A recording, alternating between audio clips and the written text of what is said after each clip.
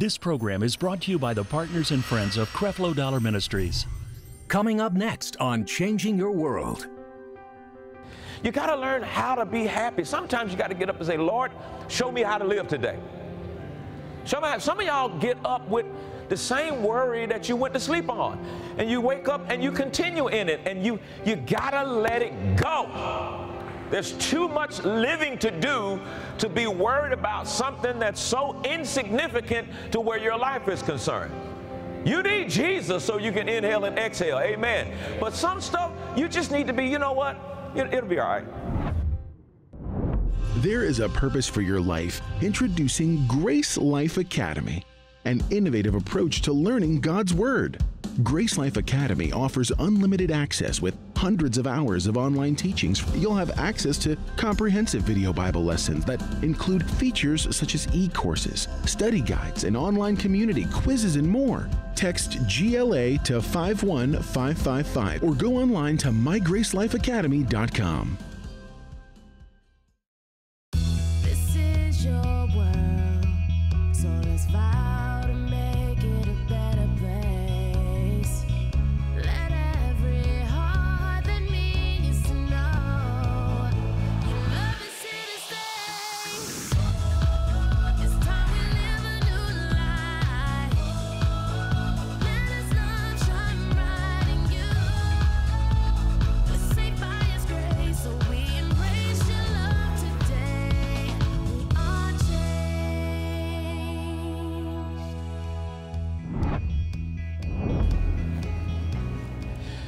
If you have your Bibles this morning, go with me to the book of Matthew chapter 6. Matthew chapter 6 and verse 25. Let's look at it in the New Living Translation. Matthew chapter 6 and verse 25. And let's talk about how to become free from worry, how to defeat worry. Everybody in here will always have a temptation to worry about something. Sometimes that happens right before you go to bed, and something will come to your attention and try to rob you out of your rest and rob you out of your sleep. So we all will have a potential to worry all the time. I'm not trying to say to you that that potential is going to no longer be a part of your life, but how you confront that potential, how you confront the temptation to worry and to carry it and to allow it to become a burden in your life is entirely different for the Christian who knows his God. Amen? So Matthew chapter 6 verse 25 says, and I'll read out the NLT if you can put that on screen so we can all see it. He said, "That is why I tell you not to worry about everyday life." Man, isn't that the truth? Not to worry about everyday life, whether you have enough food and drink or enough clothes to wear. I mean, we're too blessed to be stressed. Seriously, it's like some of the stuff that we're stressing over, if you would go to other countries, they don't have nowhere near that opportunity to have the things you have. He says, whether you have enough food and drink or enough clothes to wear, isn't life more than food and your body and more than clothes? Look at what we've reduced life to. And it's more than that. It's more than food. It's more than clothing. It's more than drink. We've got to make sure we kind of redefine life. We can get caught up in all of these things that people call life. But I like to define life as, you know, I believe life is a sum total of who you spend it with. That's why what happens when somebody dies in your life, it seems like a piece of you left. That's kind of the truth. It's a sum total of who you spend it with. Life is so much more than the stuff and the things, and if you can get them, praise God for them, but you can't allow those outside things to, you know, define life for you. It's relationship. It's your relationship vertically with God, and then your relationship horizontally with the people that you spend time with. My life is a sum total of who I spend time with. And that's so very important. And somebody says, well, now I know where the worrying come from. I'm spending too much time with Frank. Well, baby, who is Frank? My husband. No, man. But life is more than those things. And look at verse 26. Matthew 6:26, we're going to read all the way down to until I say stop. He says, now, he says, I want to show you something. Look at the birds. He says, I want to teach you a lesson, and I want to use the birds. Look at the birds. They don't plant or harvest or store food in barns, for your heavenly Father feeds them. Wow, they're dependent on the heavenly Father. And aren't you far more valuable to him than the birds? Amen? Look at verse 27. Can all your worries add a single moment to your life? 28. And why worry about your clothing? Look at the lilies of the field and how they grow. They don't work or make their clothing. Now, you know, yesterday we were in New York getting ready for service, and it felt like 113 degrees. And I wasn't trying to wear nothing I had in the closet. So I went to Target and got me a short sleeve shirt. I'm not worrying about what somebody think about that short sleeve shirt. Why? I found me a pair, what kind of material that was? It was linen breeze. The shirt was a short sleeve shirt. I mean, we hooked stuff together. And I know some people who just, well, I just ain't going to church then.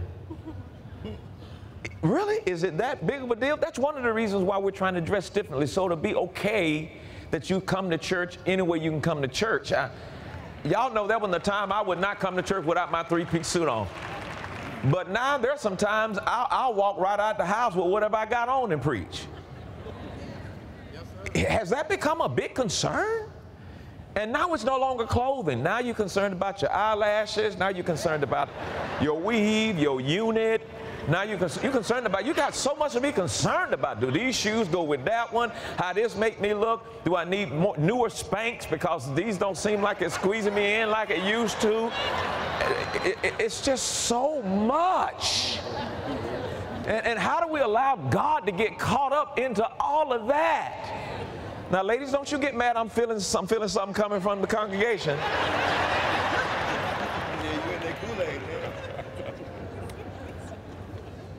He says those lilies don't work or make their clothing. Look at the next verse, 29. Yet Solomon in all of his glory was not dressed as beautiful as they are. God took care of them. Look at this. And if God cares so wondrously for wildflowers that are here today and thrown into the fire tomorrow, he will certainly care for you. Why do you have so little faith? Now, this is not talking about the size of your faith, but why is it that your faith in God doesn't last long? Why is it so small? You know, you have a burst of energy. Why was it a burst of energy instead of, lasting a while? Why is it that your faith is so short? For the most part, why is it that we can come to church and have faith, and as soon as we leave and something happens, it's gone? Why is it so little? Right. 31. So don't worry about these things, saying, what will we eat, or what will we drink, or what will we wear?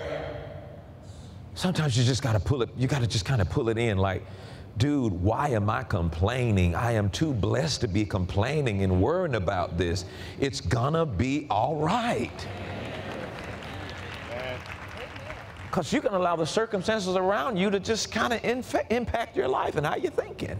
You got to learn how to be happy. Sometimes you got to get up and say, Lord, show me how to live today. Some of y'all get up with the same worry that you went to sleep on. And you wake up and you continue in it. And you got to let it go. There's too much living to do to be worried about something that's so insignificant to where your life is concerned. You need Jesus so you can inhale and exhale. Amen. But some stuff, you just need to be, you know what? It'll be all right. It'll be all right. All right, this is the driest chicken I've ever seen. But you know what? You know, man, I got $20. I can go and get me some chicken. It's not that big of a deal. You understand what I'm saying? Watch this. So don't worry about these things, saying what we shall eat or what should we drink or eat or wear. 32, I love this. These things dominate, here it is, it dominates the thoughts of unbelievers. But your Heavenly Father already knows all of your needs. Unbelievers are dominated with these things. My prayer is that it not becomes a part of your life as a believer. He says, your Father already knows all your needs. Thank you. 33. So, what do I do first? Let's seek the kingdom of God above else and live righteously, and He will give you everything you need. Now, I'd say it like this. Know that Jesus has already made you righteous, and pursue Jesus. Pursue Jesus. Now, it's important that as Christian people, that we know the difference between real belief and when we're just saying something out of our mouth and it hadn't happened yet. How do you authenticate when you really believe God? I mean, when you're really believing God. Let me show you something here. Go to Hebrews chapter 4 and verse 3. Now, worry is fear-based. Worry is based in fear. There's something I'm afraid of. I'm anxious about something, not too sure about something. It's fear-based. What's the motivation behind your worry? What are you afraid of? What's the motivation behind your worry? What is it that you're doubting? What is the motivation behind your worry? All right, now this is so important. Look at the first line here, Hebrews 4:3. Let's read it out loud together. Ready, read. For we which have believed, stop right there.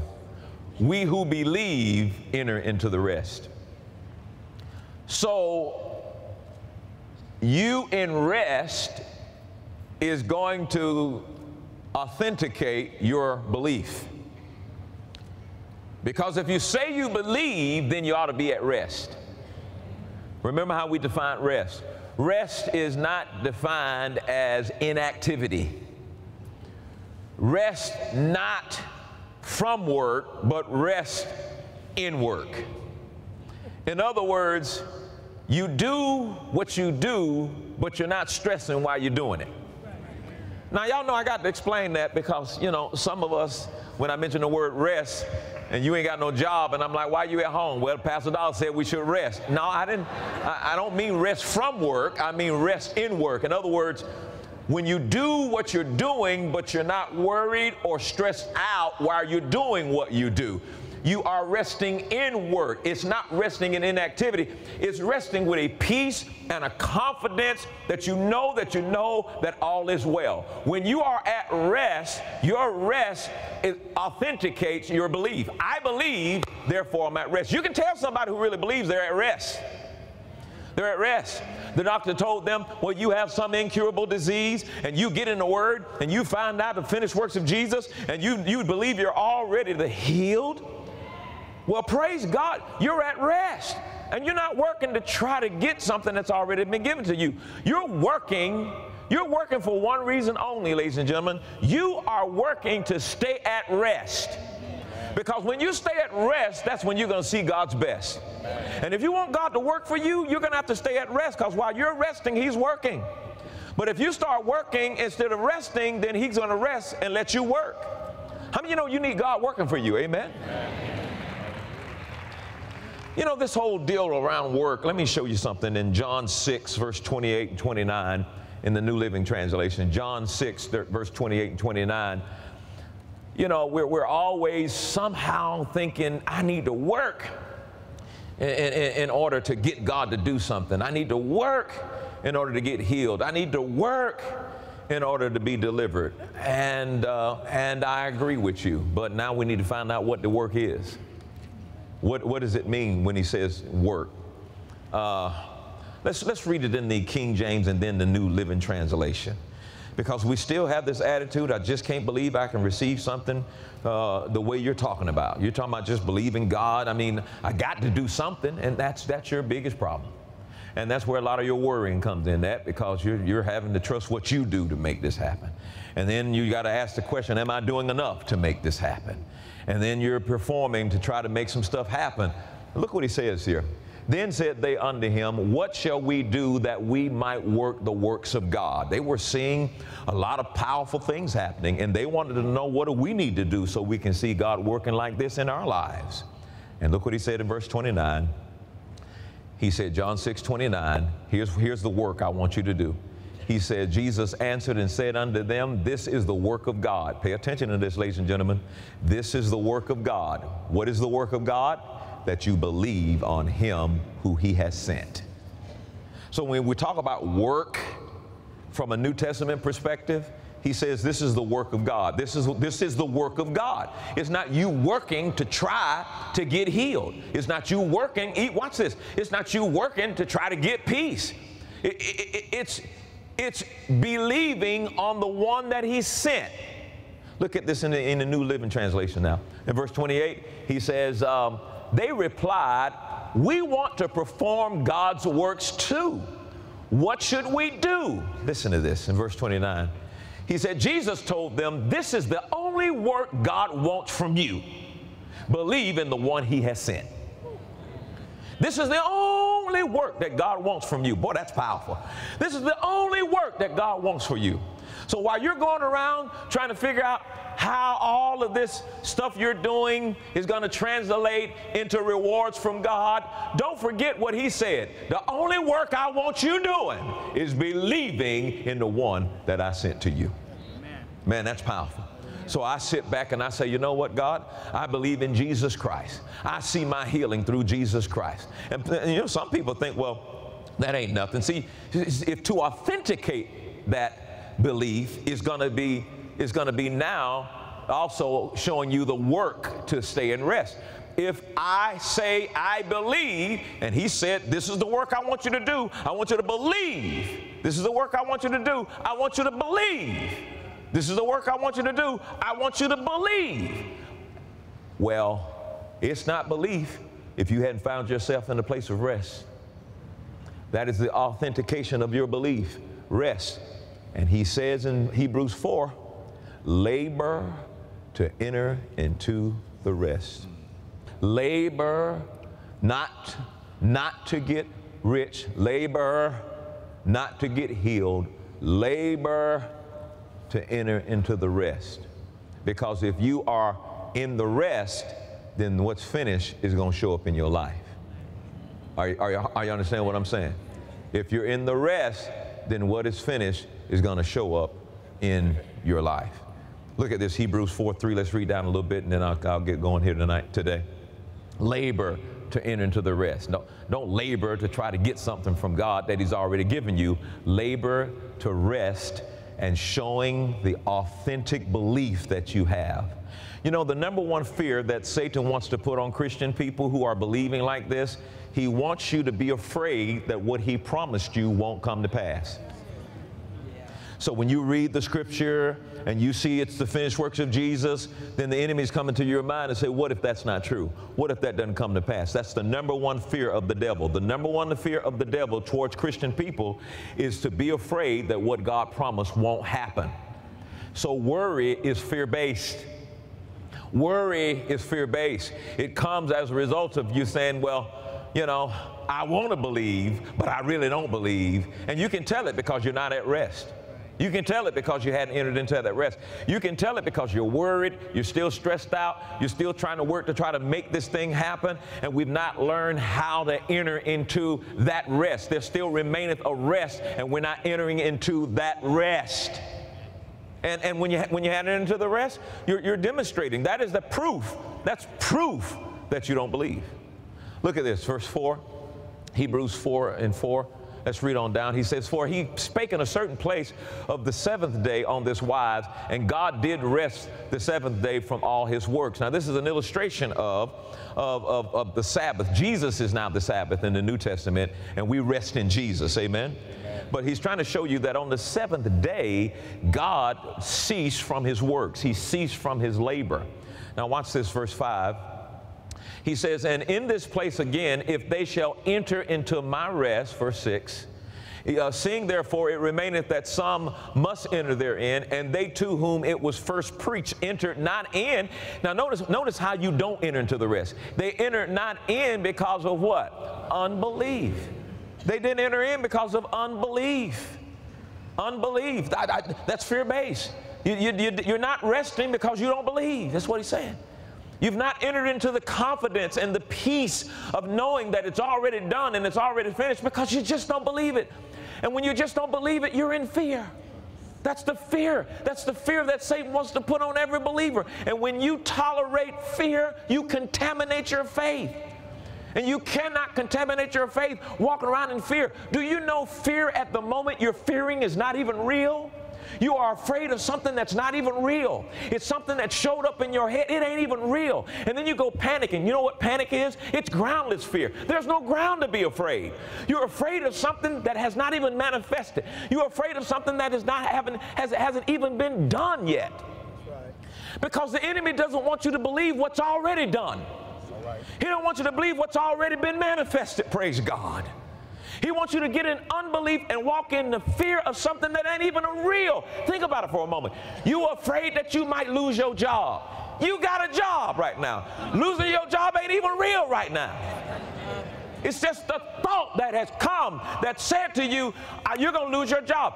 Yeah, but God said this. No, don't believe what God said. Look at how they were acting. Nobody didn't speak to you today. And you are now yielding power to bring to pass something that ain't even real. But fear is the faith of the devil, and if you tolerate fear, you'll contaminate faith and yield power and resources to bring to pass something that didn't even exist until you start fearing it. And that's what worry is. Worry is negative meditation on the wrong thing. Negative meditation on the wrong thing. Spending so much time and so much resource meditating on the wrong thing.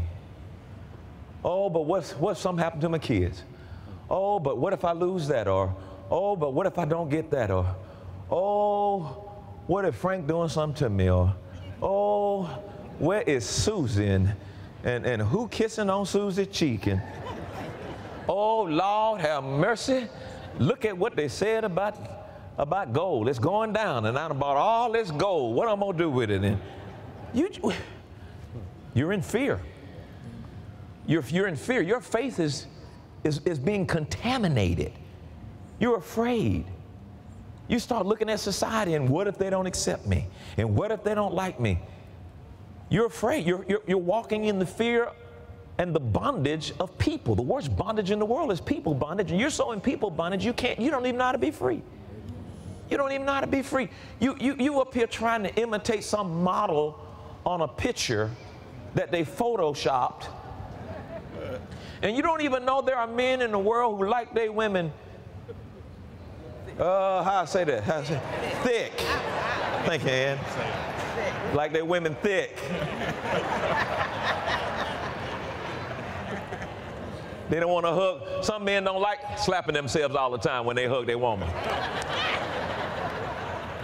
And you walking around in insecurity and in worry, like you can't be accepted because you think the whole world accepts the Photoshop. And so you carry that kind of attitude, and your low self-esteem is drawing the wrong kind of person because you won't raise your self-esteem up and be satisfied and confident in who you are. Did you know worry is a wrong form of meditation? We all go through things in our life that bring about uncertainty and doubt. Some of y'all get up with the same worry that you went to sleep on. And you wake up and you continue in it, and you gotta let it go. I often think about moments where challenges have been at the forefront, and I've been tackling these challenges and they've now become priority. But then this message somehow just brought me back into trust. Dude, why am I complaining? I am too blessed to be complaining and worried about this. It's gonna be all right. For a love gift of $20 or more, we would like to offer you The Contrast, Self-Effort versus Rest 4-message series. Because I'm resting in what Jesus has already promised. Somebody shout amen in this place.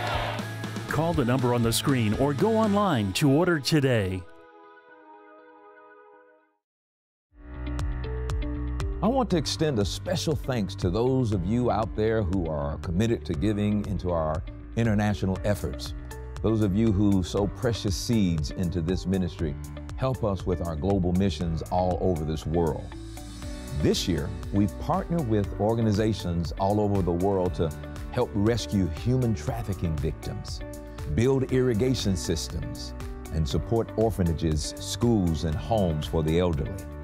Meeting the physical and spiritual needs of hurting people opens the door to share the gospel of grace with them. Thank you for helping us minister to people everywhere, and may God bless you. Log on to our website at missions.creflodollarministries.org to see all the work we do at Creflo Dollar Global Missions. Thank you for your support. There is a purpose for your life, and you are meant to do great things. Introducing Grace Life Academy, an innovative approach to learning God's Word. Grace Life Academy offers unlimited access with hundreds of hours of online teachings from Creflo Dollar. For one low monthly subscription, you'll have access to comprehensive video Bible lessons that include features such as e-courses, study guides, an online community, quizzes, and more. Text GLA to 51555 to get started right now, or go online to mygracelifeacademy.com.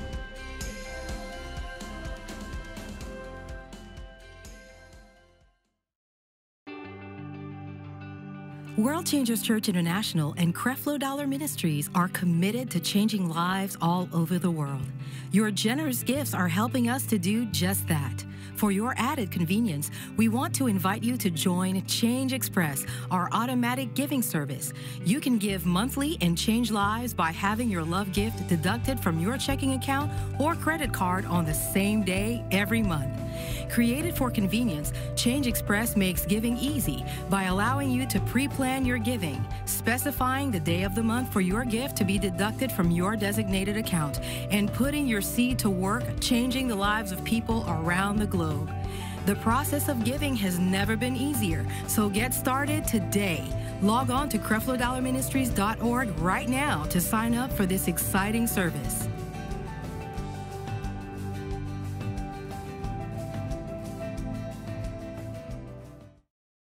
Thank you, partners and friends. Your love and financial support makes it possible to bring this message into millions of homes all across the globe.